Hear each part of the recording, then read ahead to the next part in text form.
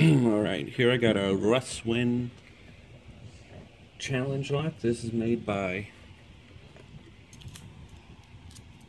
HIPU.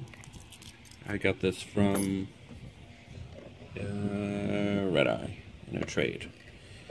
So we'll take a look at this. Works well. Nice tailpiece. Somewhat restricted keyway. I could work off of this ledge here. Okay. I'm going to use top of the keyway tension and gem.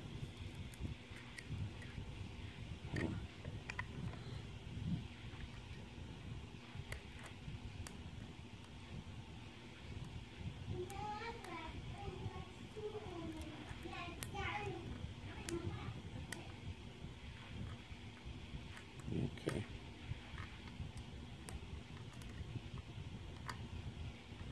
Really crunchy in there.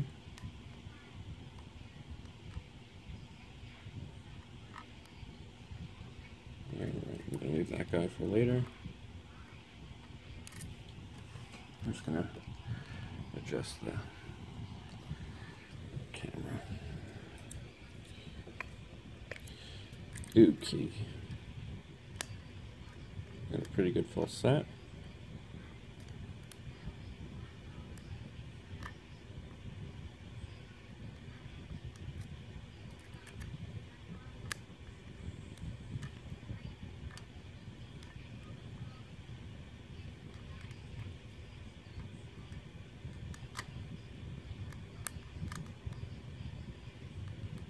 Getting a lot of counter rotation from pin 1.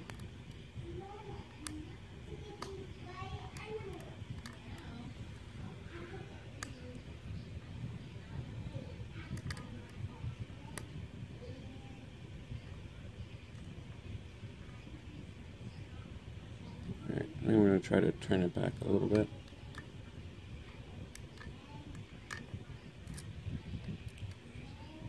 Not sure what happened.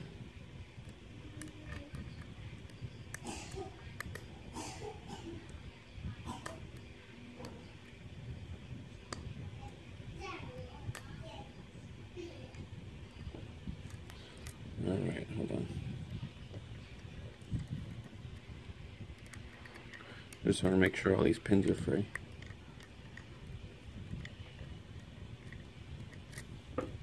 Kind of binding up a little bit. Alright, still works. Alright, let's try again.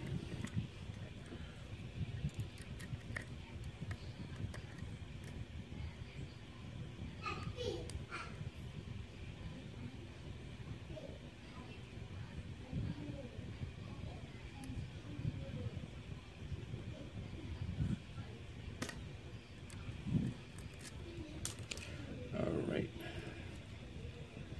I'm going to switch over to a deeper hook in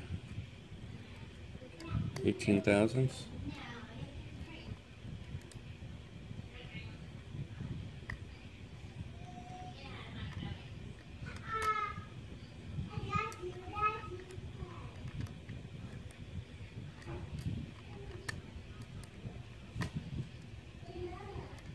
Alright, making good progress.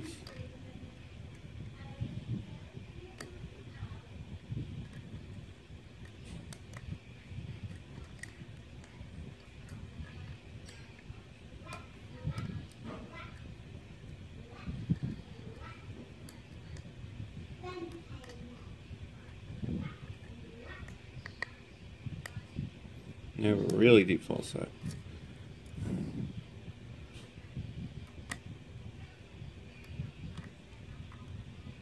So I think I'm just waiting on maybe one more pin. It might be pin 1. Let me just double check.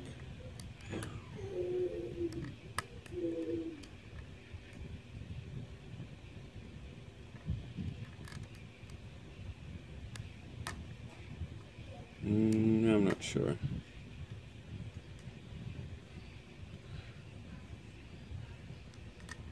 Alright, don't want to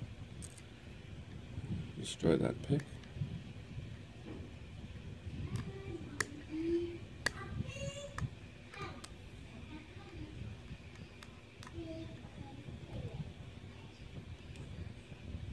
Alright, this guy just doesn't want to go.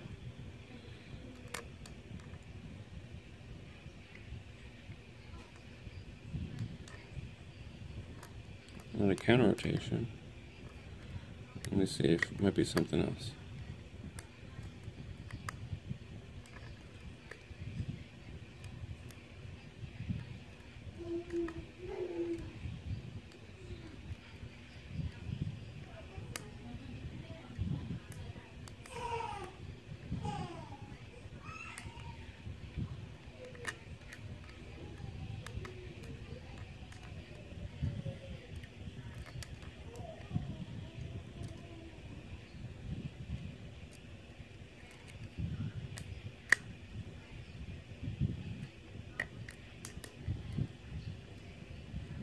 A lot of clicks out of pin 5, pin 4.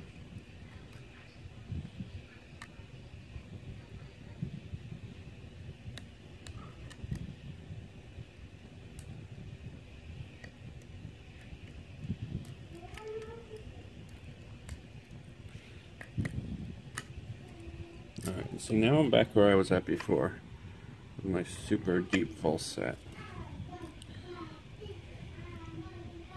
So I think there should be only maybe one pin holding me up. There we go. Now that's a tough lock. I think I'm going to use a shim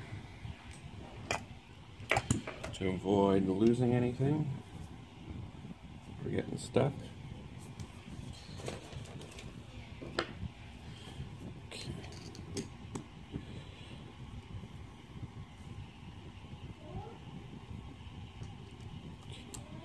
Alright, I like to back up, but that's okay.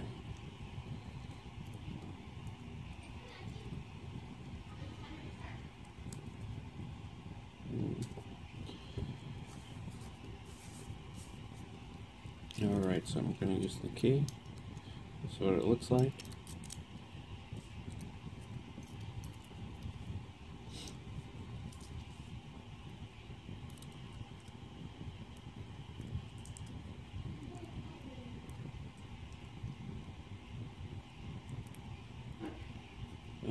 I don't really think I need to shim this actually, because there isn't any gap there. I do need to use the larger follower because of the brand, I believe. Usually you need a longer or a larger follower for a Rustwing. But it looks like that one's too big. Let me try again. Yeah, just a little too big. I'm not sure why. Alright, so I gotta use this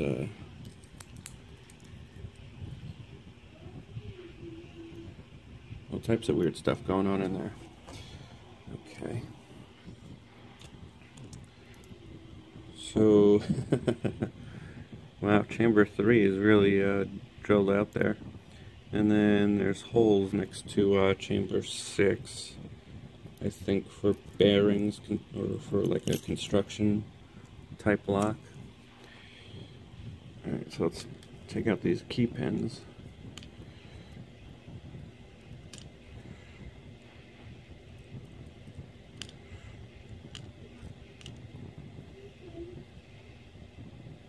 Okay, so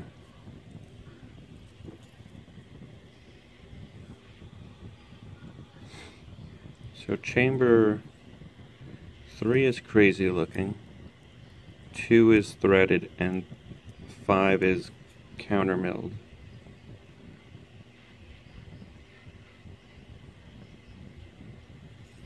And then this is where I guess the either, I'm not sure why there's 2 of these. Might be just, I'm not sure why that's there. Usually you'll have some ball bearings on one side or the other, so if it's used in a construction site, they'll drop through. Okay, so that was that. standard key pins, except for maybe number 1.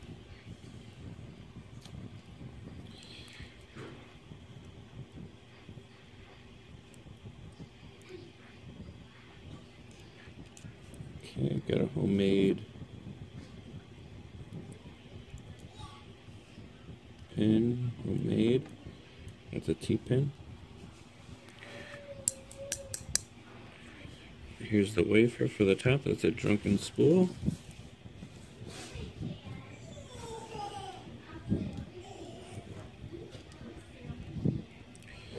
Okay.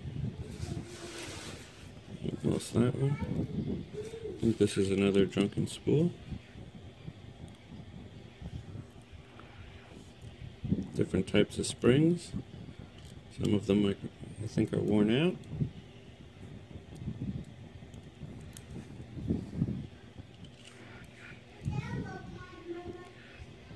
That's made from a key pin.